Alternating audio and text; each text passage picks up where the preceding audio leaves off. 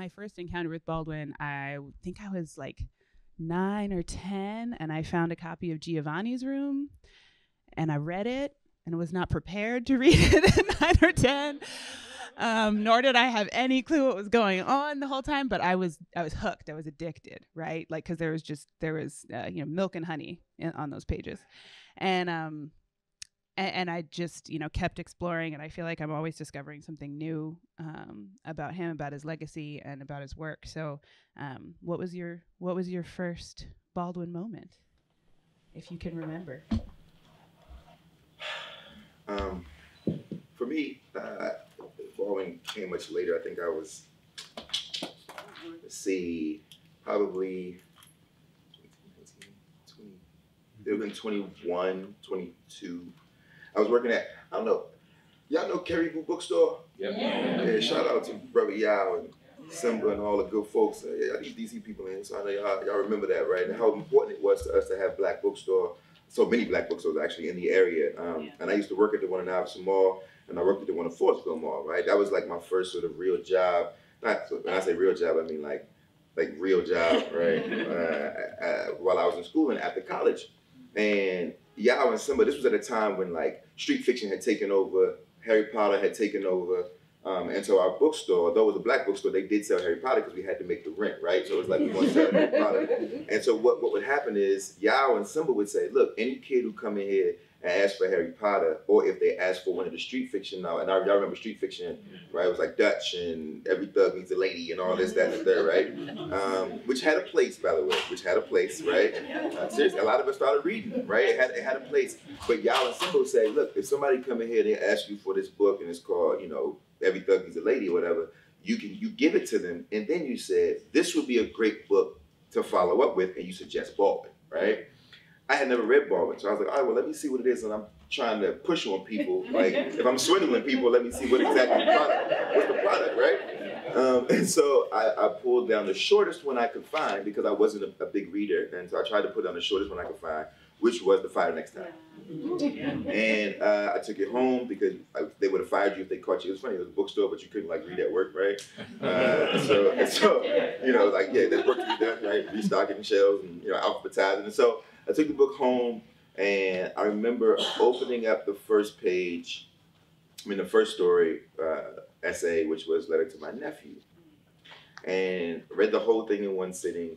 And it was the first time I had read something that felt like both love and rage simultaneously on the page. And I think so much of my life I was told that you can't have both, right? That you can't have both love and hate, that you can't have both like peace and anger, right? That those two things can't coexist. And I think Baldwin showed me in that moment that that's a fallacy, that we can be multifaceted emotionally, sociologically, right? All those things can kind of coexist and share a box, right? Because in that particular letter to his nephew, what he does is he shines love on his nephew, and he even shines love on the white people that he's warning his nephew about by saying, these are our brothers and sisters, they just don't know they too have been bamboozled, right? And at the same time, bringing down a serious hammer of rage, because he loves his nephew so much that the fear and the obligation to have to write this letter is maddening, right? And I think it was just, it was an explosive moment. I mean, like a life-altering, genetically changing moment for me at 21-ish years old. Yeah. Well, I love being in conversations with you, Jason, because we share a similar reading path in that a lot of the important texts that we talk about now, I did not come to it much late, in my 20s, college. And this is a very refreshing audience. We're just coming from the annual ALA conference. And yes, no. Except for the CSK breakfast this morning. This is a nice room. Yeah. And this speaks to the idea of why we write for young people and how we came into reading and writing. So my writing life started right at the same time that my reading life started. I was reading as a young person, but I was really reading in college when visiting Black bookstores in New York City. You had, what was the name of the bookstore here? Caribou, we had Inkiru, which was started by rapper Talib Kweli's mother in Brooklyn. We had Revolution Books in Harlem, and a lot, and not now there weren't bookstores in Harlem, but there were book vendors. I don't know if you had these in DC where it was a brother selling like peddling books on the corner. Yeah, peddling books on the corner. Yeah, and this is where I saw Baldwin novels. That was the only place I did not see it working at Walden Books, which was part of Borders. When I was in college, I saw they may have been on the shelf, but not visible. Black books were not visible until the urban fiction boom, where there was an urban fiction section.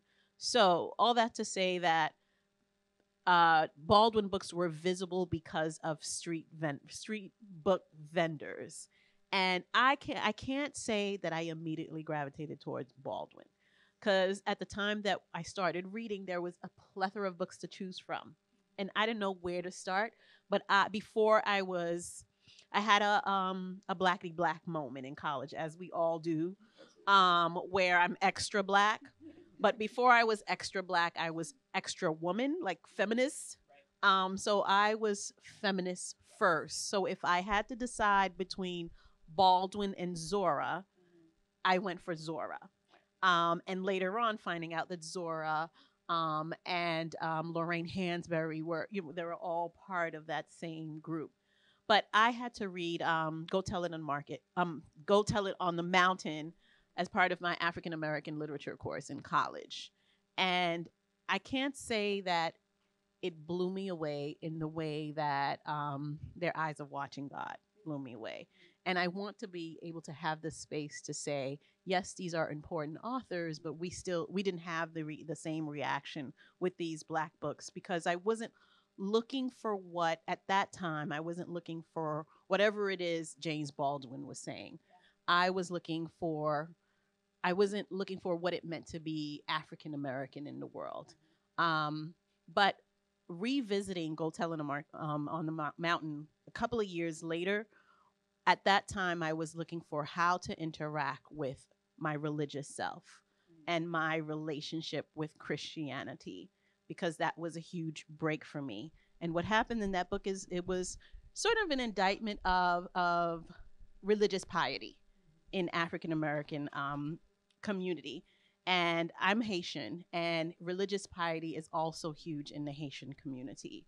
And at that time, I was making a break, questioning my religious self and how that religious self is tied to Black identity, and whether or not it really is. So in that sense, these books come to me when I have questions about the world. And if a book can't answer a certain question, I don't connect with it immediately. So Black women authors came before Black male authors. And when I did examine Black male authors, it was Ralph Ellison's Invisible Man, in tandem with the autobiography of Malcolm X. And needed like some hard hitting examples of Black manhood to kind of compare with, to kind of balance out what I was reading about Black womanhood. So that's my, it's not as hard hitting as yours, but I was reading him, but not really connecting with him just yet. Yeah. Because everybody who does these kind of things, they just come and try to gas up. Right? Baldwin apparently needs our, yeah. But I gotta say one more thing though, and I know that's gonna come up. James Baldwin wasn't part of the conversation when I was in college. When I was in college, the big person, it wasn't even a literary figure. I remember Che Guevara being a huge part, and we wore him on our T-shirts, right? Che Guevara and Audre Lorde in New York City. And I'm thinking back, I'm like, when did everybody start talking about James Baldwin?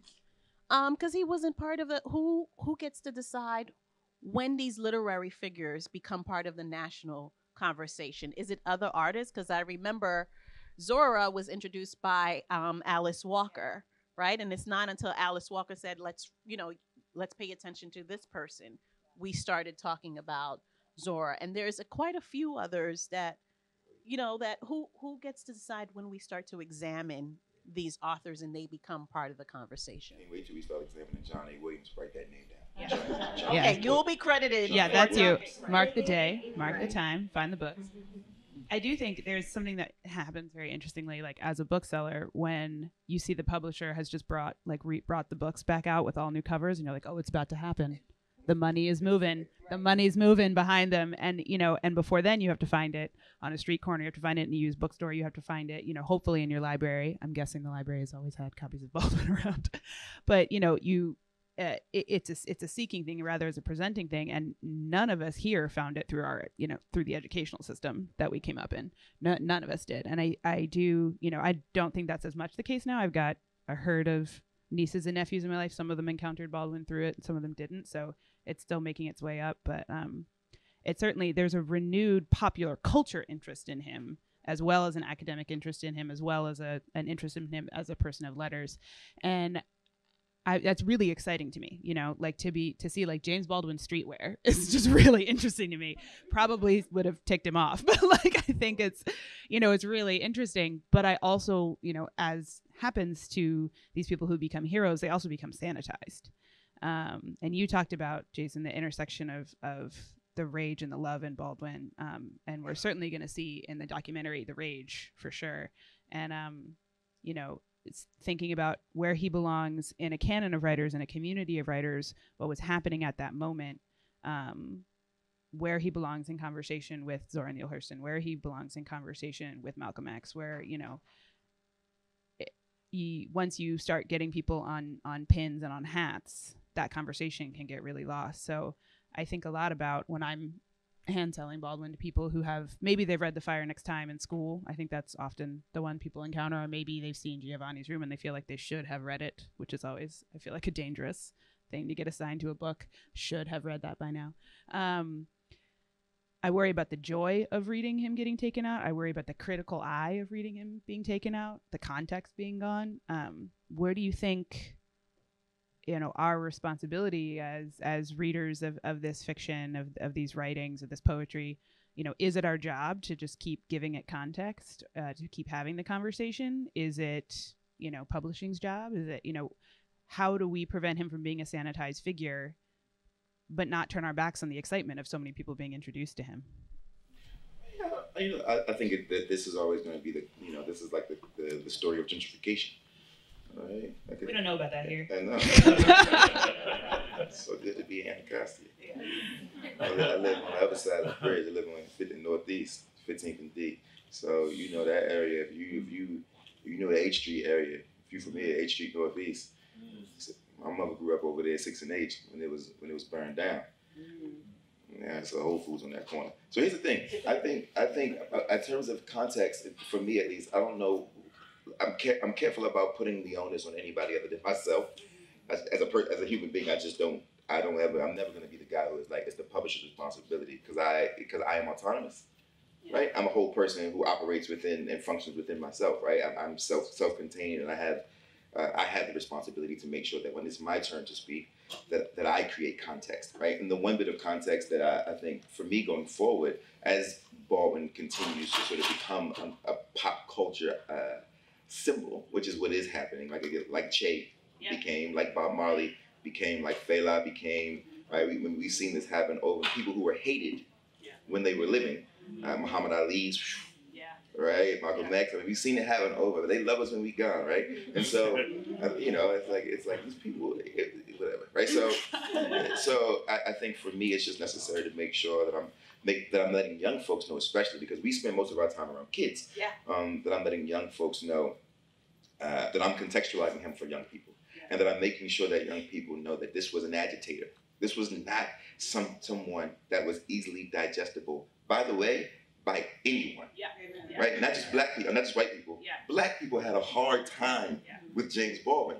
He was questioning all of the black conventions that we had attributed to ourselves in terms of the way we expressed and explained our quote-unquote liberation, right? It was like we had church, we had Jesus, we had this, that, and the third, and then Baldwin was like, man, I don't know, right? I'm not so certain, right?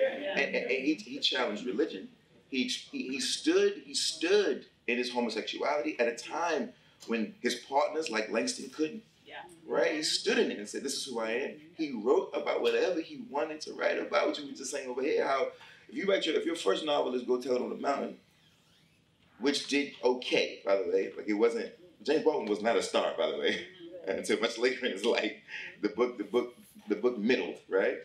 And then your second effort at the beginning of your career is a story about a homosexual relationship in a different country with a white protagonist at a time when you were expected, because you were a black man, to write about the black experience, black heterosexual experience.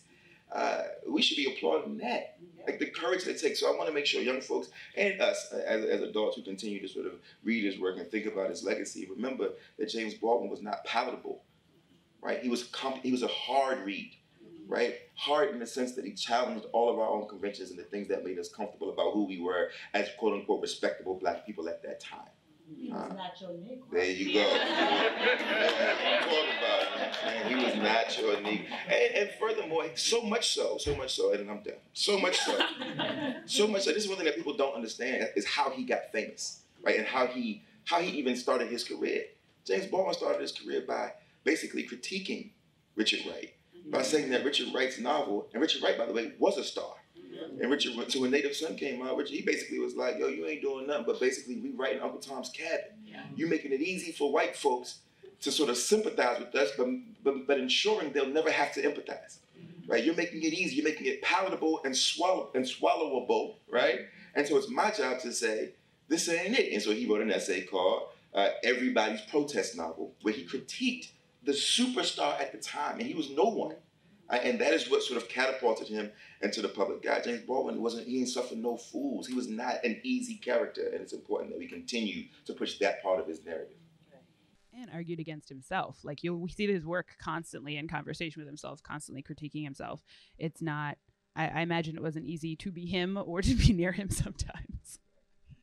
Now, as you're saying this, I'm learning things about James Baldwin because I'm thinking about who introduced me to his work in the first place. And these were African-American professors who themselves sanitize their syllabus and their reading lists.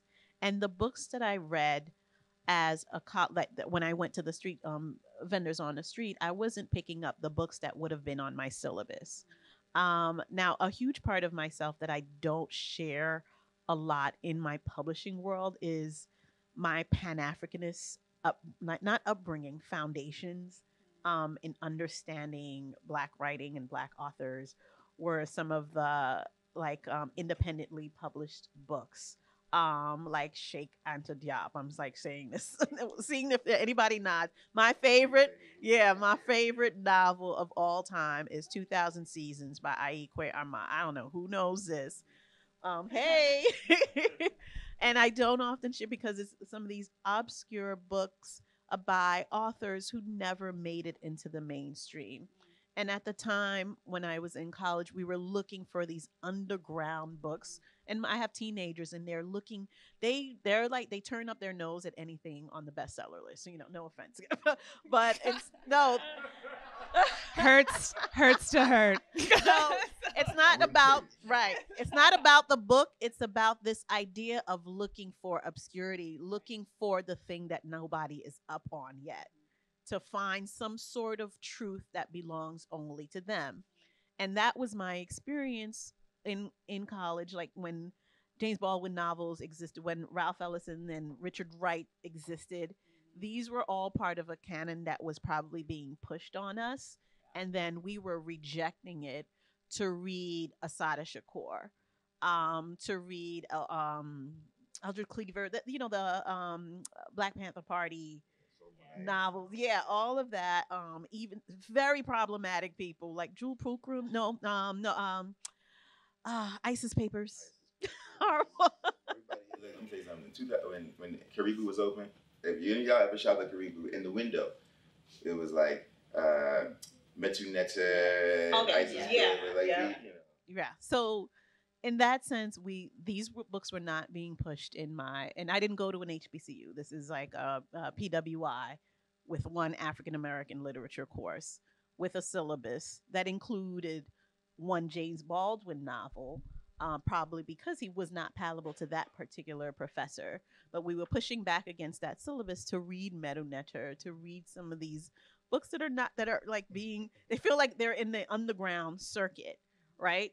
So in that sense, I'm wondering, like, because we knew even as young people that if any author, if any book makes it into the mainstream where we're talking about it and there are other people who are privy to whatever work this author is doing, it's already mainstream. We've already lost it. Just like we were saying earlier that Brooklyn is gone. Brooklyn is not what we know it in saying, and he said DC as well.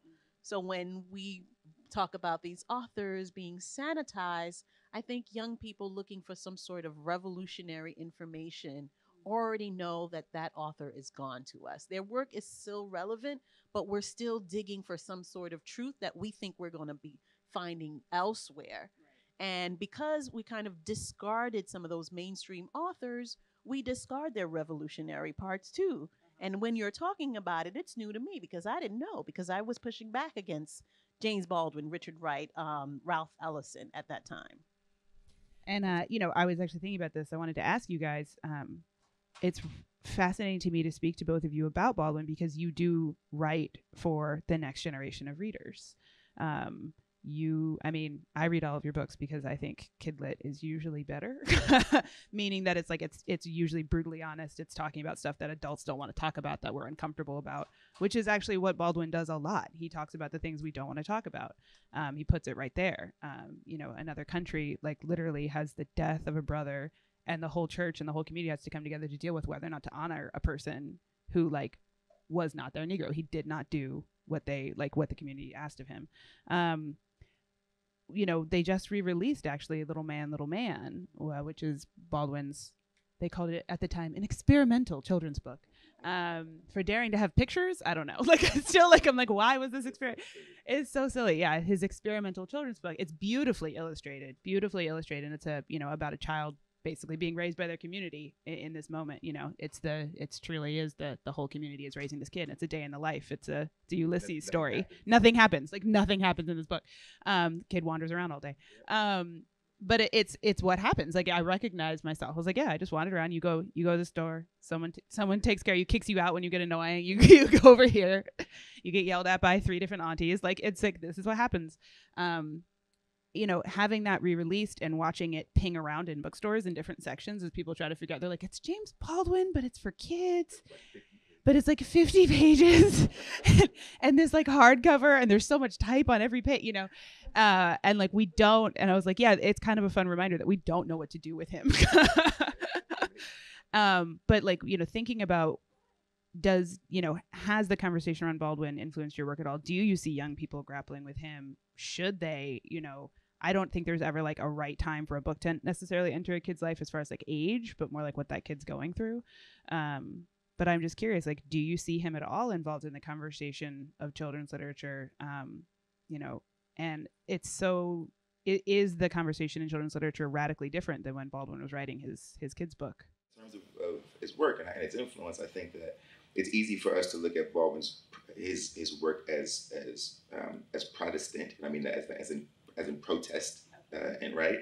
But there are other parts of his life and his work that I rarely talk about. If you read something like, Nobody Knows My Name, in the intro, in the first part of that book, right toward the end of that opening piece, he says my favorite quote, which it's like a mantra of mine. I say it every day, which basically is, the internal life is the real life, right? And that the dreams of people have a tangible effect on the world, right?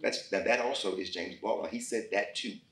And you never hear about that side of James Baldwin, who literally was telling the world, the best part of you is the part of you that is internal and intrinsic, and that is real. Mm-hmm. And don't let anybody tell you that those things, that piece of you isn't real, and that the dreams you have literally shift the earth.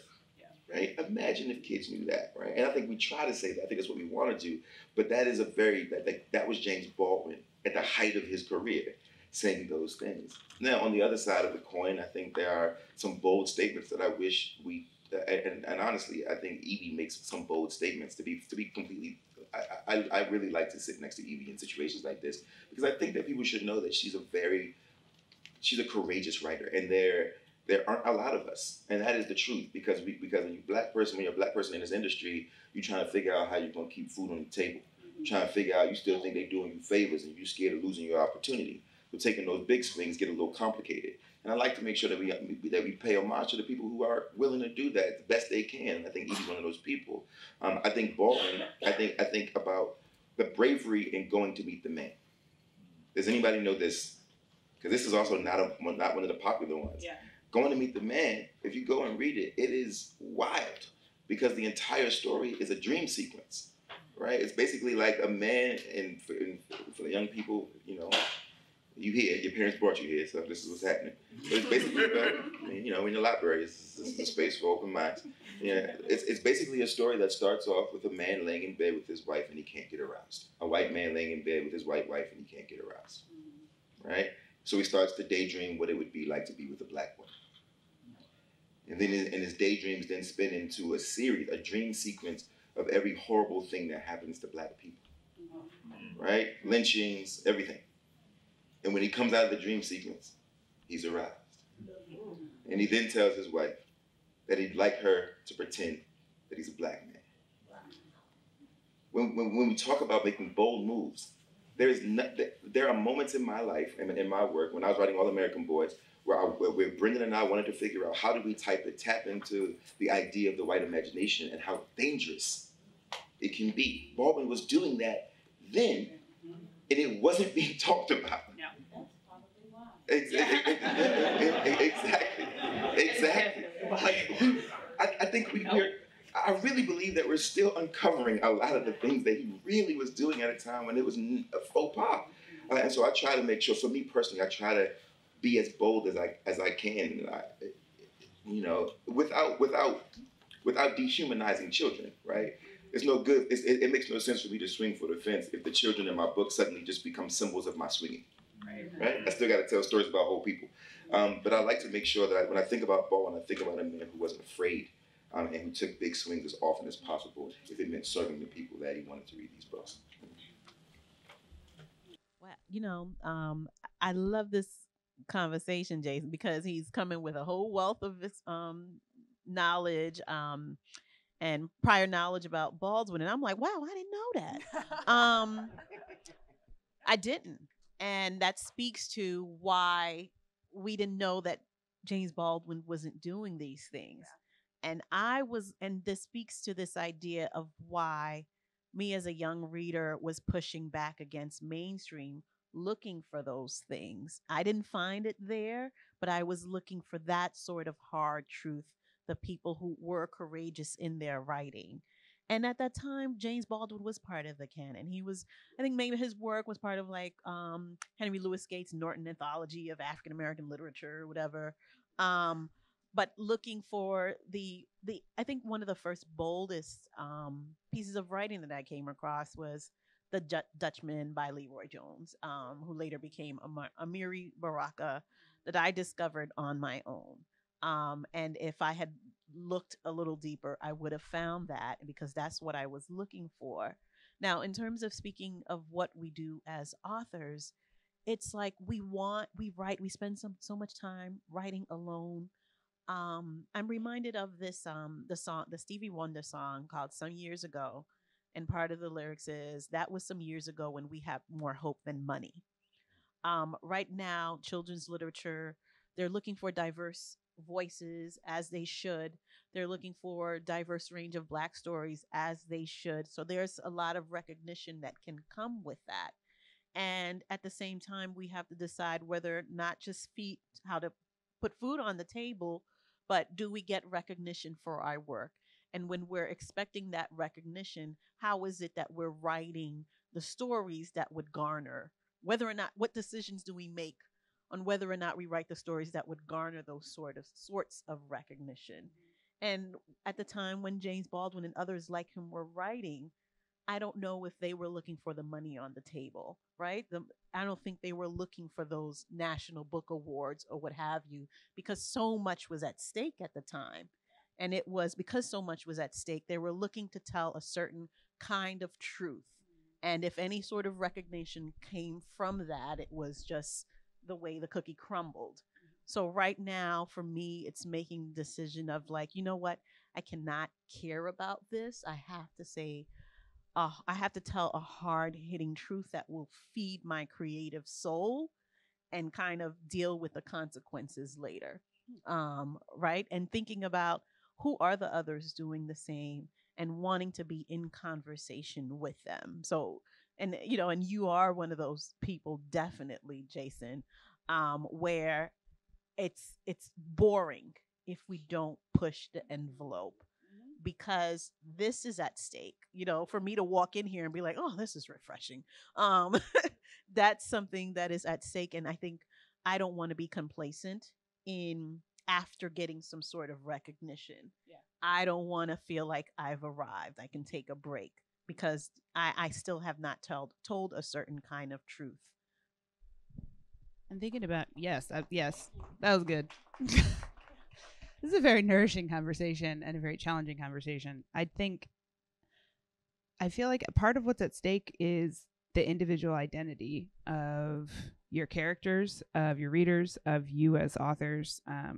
I think there's a fight for individuality when you're being marketed as a diverse voice. I think there's a fight for individuality when you're trying to write a story that is that story. It is that story. It's that moment. That's the truth you're writing.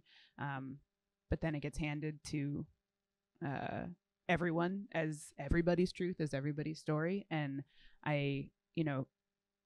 every single Baldwin book is different from the other Baldwin book and might be contradictory to the last Baldwin book. Every essay, I'm trying to work my way and find all of his essays right now, and it's a cacophony of truths and moments. And I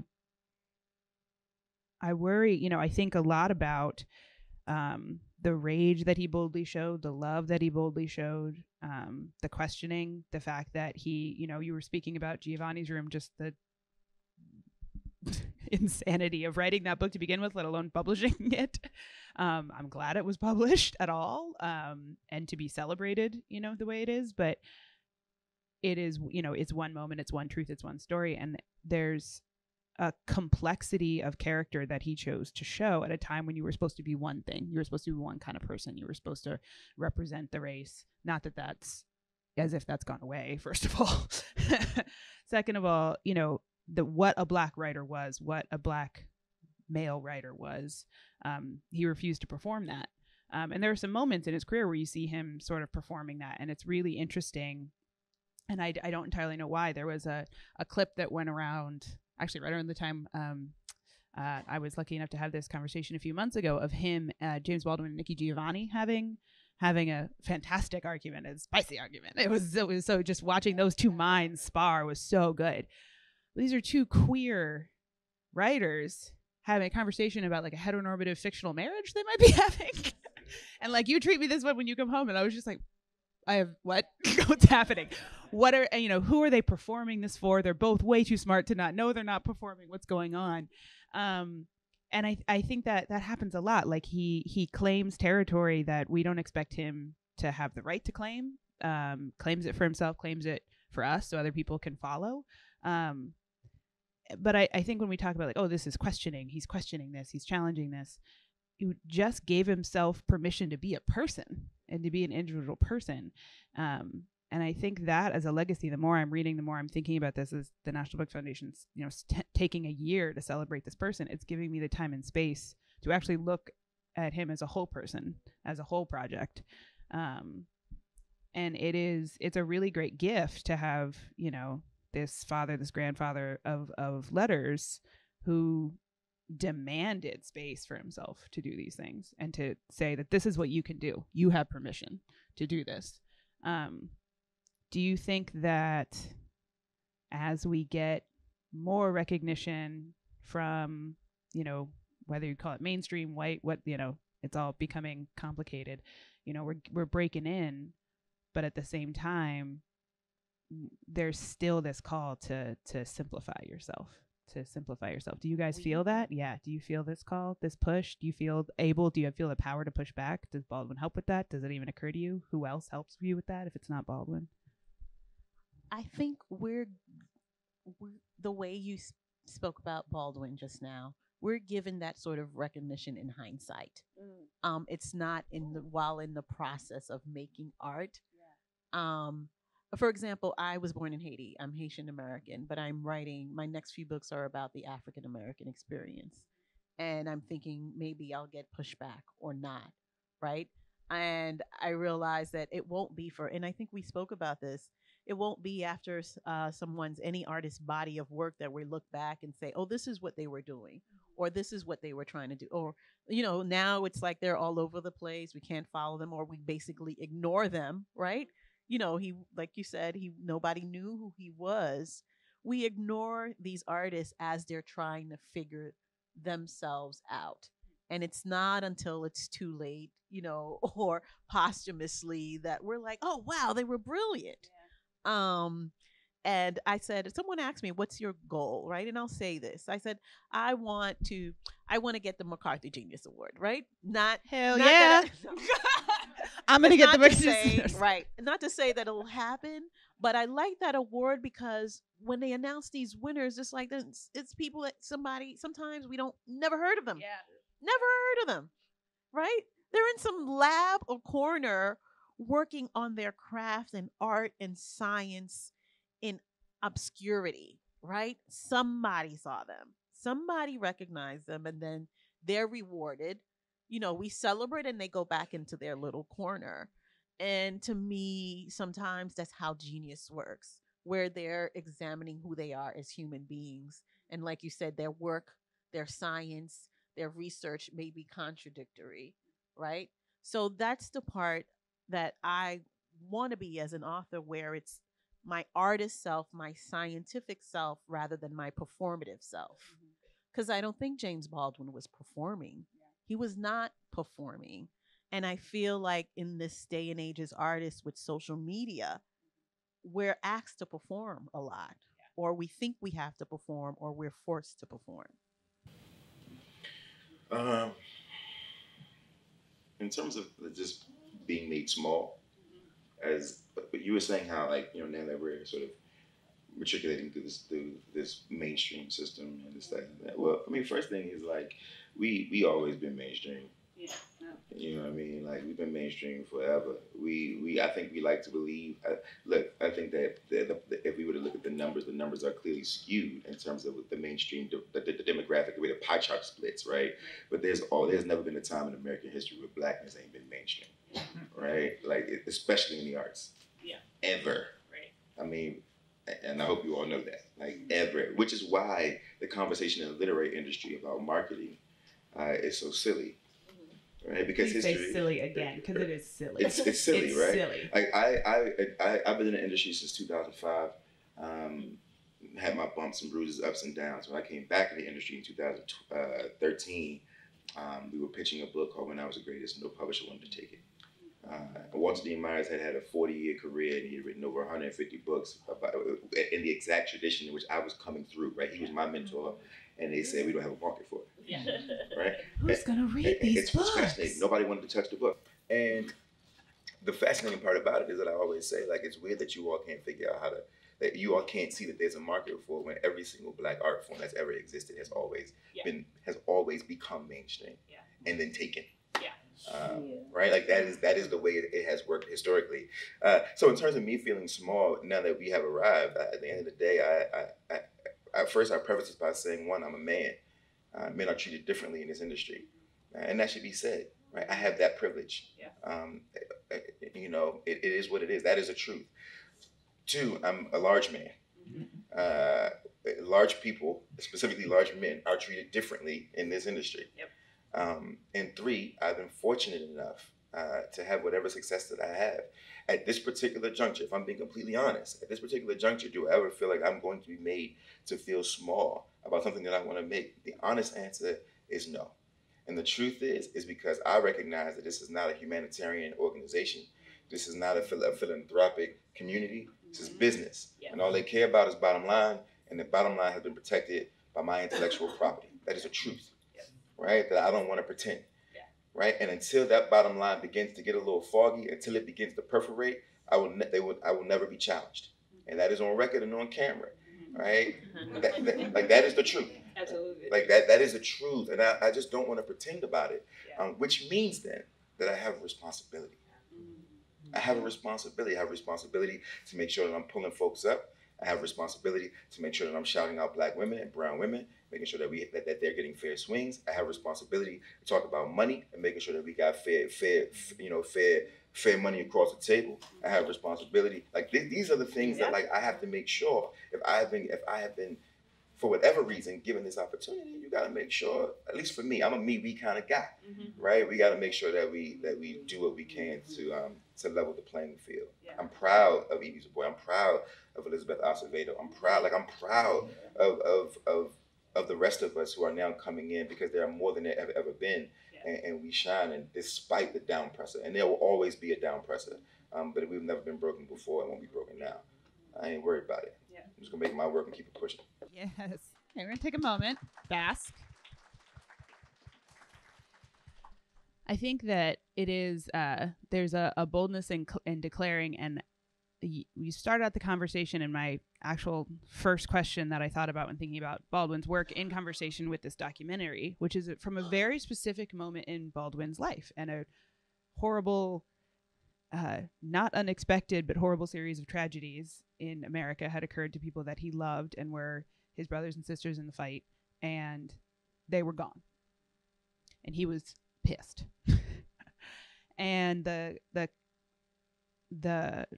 presentation of the documentary is a little bit as if this is how Baldwin was. Like, he woke up in the morning and went to war. Like, it was like, had my coffee. I'm ready to fight the white man. Like, it was like, which was probably, it's sort of true, but in a different way, perhaps, than is presented in the documentary.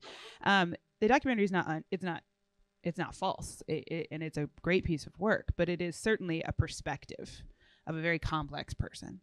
And he, as an individual, as somebody who recognized the gifts that he had to offer, recognized, just as you both do, had goals, career goals for himself, had goals for where he wanted to see his people, had goals for living his own unique life. I don't see all of that necessarily in this documentary. And I think it's important to talk about that. I think it's important to acknowledge that so many people were introduced to Baldwin through this documentary, and that's awesome.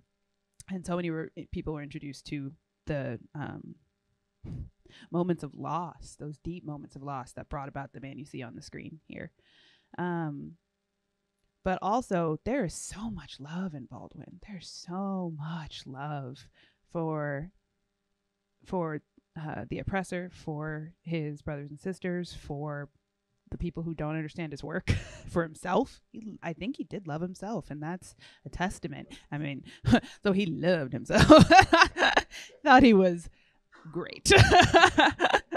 There's a lot of people who think they're great who don't love themselves, you know, and I think I hope that, if anything, you leave today curious about the complexity of him, and but I wanted to kind of think about that juxtaposition of rage and love, and the permission he gives himself in his work in different ways that rage and love, and that it's necessary, and I think it coexists in all of us, and we have to give it the space. He was like the bridge.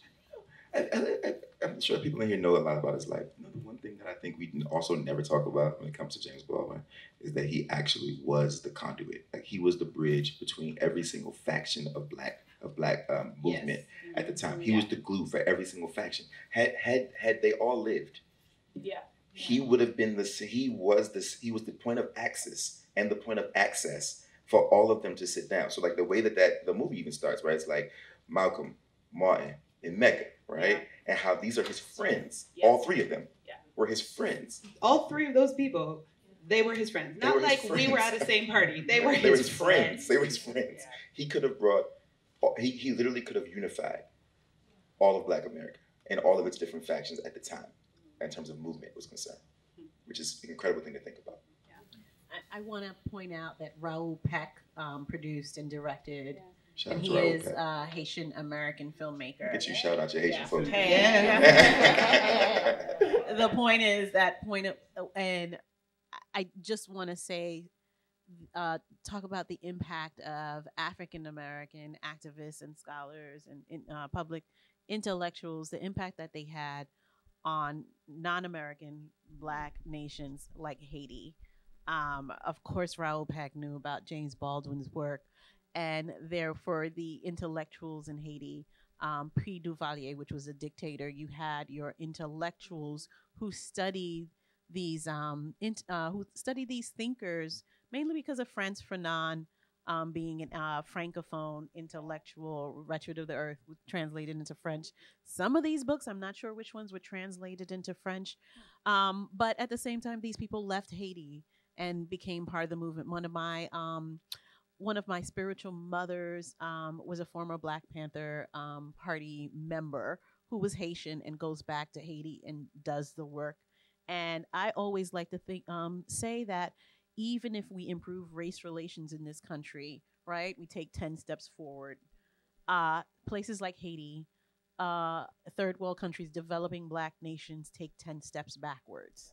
And what the documentary lets my children know that this conversation is still happening. What does it mean that what does it mean that his words are still relevant? His rage is still relevant. What does that mean about the status quo and what we're doing to change the status quo? Why does this black and white film could have been recorded yesterday? Right. Yeah.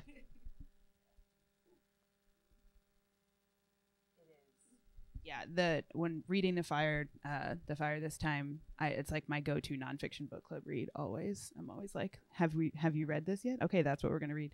And everybody comes back like shell shocked, especially if they're white, and they're like, "What is this now?" I'm like, "Yeah, actually, yeah. This is now. It's then. It's now. Hopefully, it's not always. Let's talk about it." But yeah, it is and it's part of, you want to say part of it is his talent for universality through individuality, right? But also that not a lot has changed around the world and in the day-to-day in the way that we want to pretend that it has to comfort ourselves. And here's the thing about my own personal life and understanding.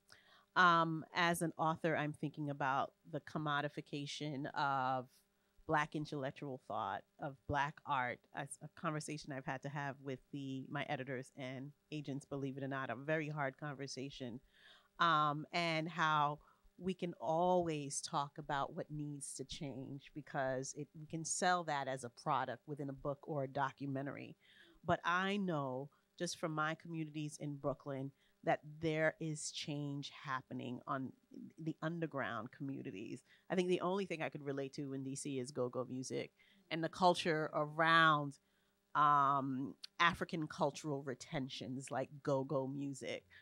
If we talk about African American music, we are talking about African cultural retentions and all the culture around preserving those traditions outside of the white gaze that cannot be commodified.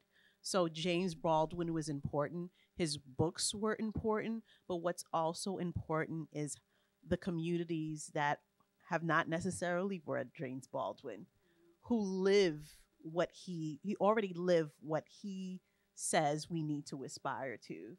The 9-to-5 worker, the service workers who come back home and preserve Black culture in big and small ways. And I remember your fish eating, your mama's in your mama, and I'm fascinated by how Jason eats fish.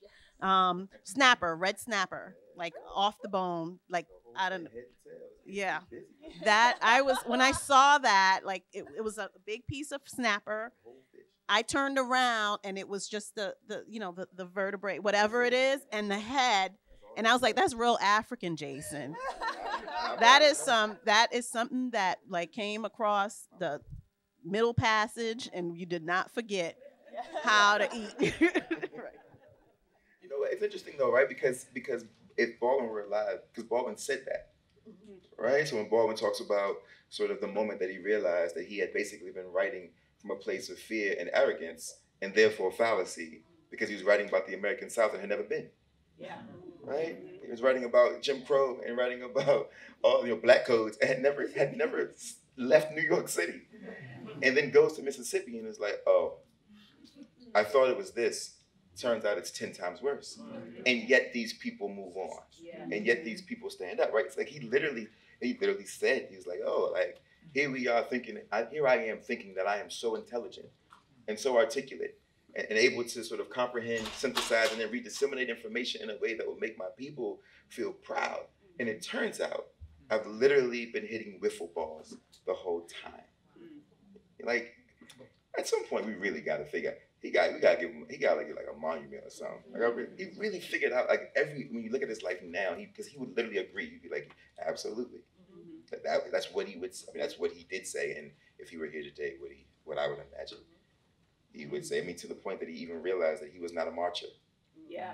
And that he had so much respect for the people who were out in the street being hosed, and the people in the street with guns, and the people, right? He had some with the deacons and all the people who were willing to go out there because he didn't have it in him to do it. So he decided, well, I do have a role, and I'm going to play my part, but my part, I don't have the backbone that they have, and was able to admit that, like, to be so evolved. I feel like we ain't doing enough, right? Well, some of us are. You're right, because those people who are marching back then are still marching, and still fighting and building community and providing food. And here we are, Anacostia in this city, as y'all know, everybody think they know Ward 8. Yeah. And most of the folks who think they know Ward 8 ain't never stepped foot in Ward 8 to see what's actually happening. Like, this community is that community. I was in Trinidad, which is Noma now, apparently. Noma. North of Massachusetts. It's developer speak for yeah, it was Trinidad was Avenue. Sorry, Caribbean. You're Caribbean. You're like, you were Trinidad. Yeah. Sorry, hyper local moment. Yeah, and then now there's now it's H Street corridor in Noma, and I was like, what happened? And watching the people who were there, but I didn't know about I didn't know. I'm from here, and I didn't know Anacostia. Yeah, we can speak to this idea intellectually. We know what gentrification is intellectually, but there is no lens, there is no national lens on the people who actually get pushed out. The people that we know who have to pack up all their stuff and look for other places to live, right? On a Saturday and Monday, they got to take the bus from West Bubble, back to their work because they've been displaced, right? We're writing about it. We can speak to the idea intellectually, but they got to move on. They have to move on. There's a collection, speaking of Baldwin's grandchildren, there's a collection by Camille Acker called Training School for Negro Girls, it's such a great collection. And it's really dealing with right now, but it's also dealing with right then. And it's a really nice, I was thinking about Bridges, like it's a really nice book about that. But I think about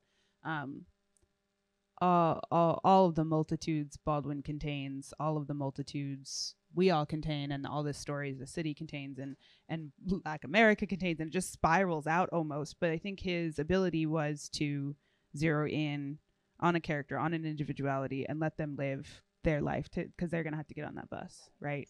And give them that dignity. Like every single character has dignity without being performatively perfect.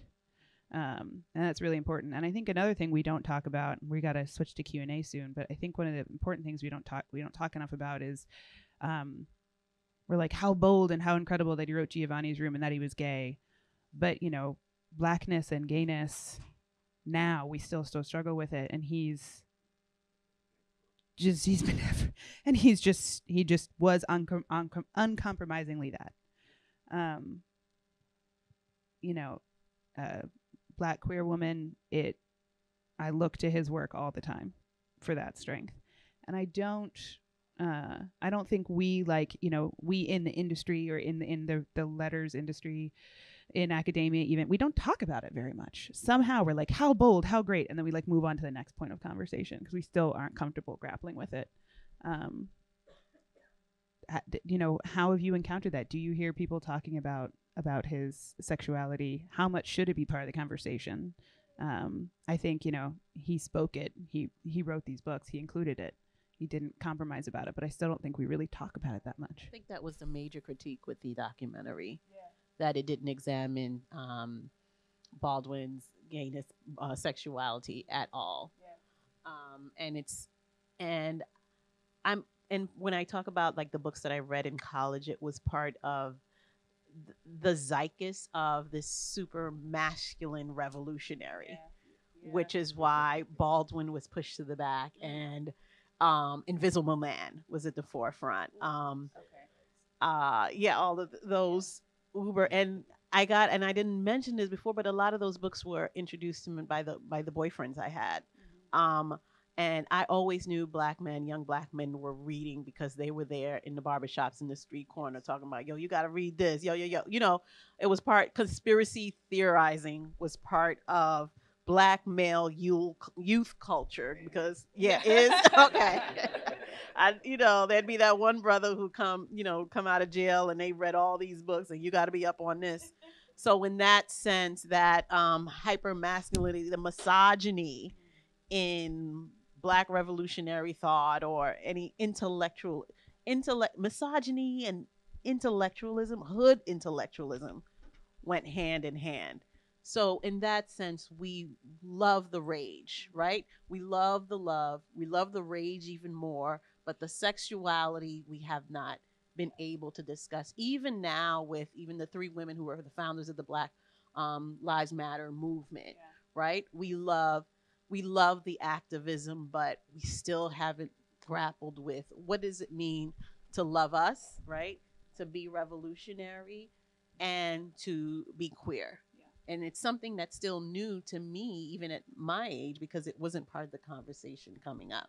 I mean, one of the most revolutionary people in our entire Black history, in terms of all the movements, is Byron Rustin.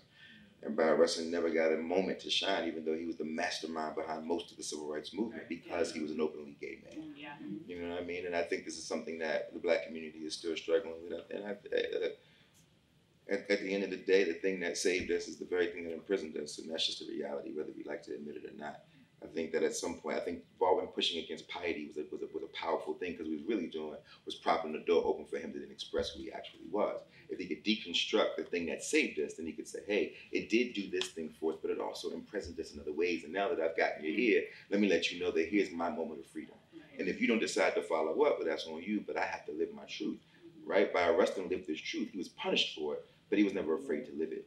And I think if there's anything to take from it, because it's still not being talked about, but if there's anything to take from it, it's that. And furthermore, I think that when it comes to Black women writers, I actually think, in a similar case, thankfully we had Audre Lorde, right, to be bold about like, this is who I am, and this is how I live, and I love Blackness, and I love women, and if you can't rock with it, you lose.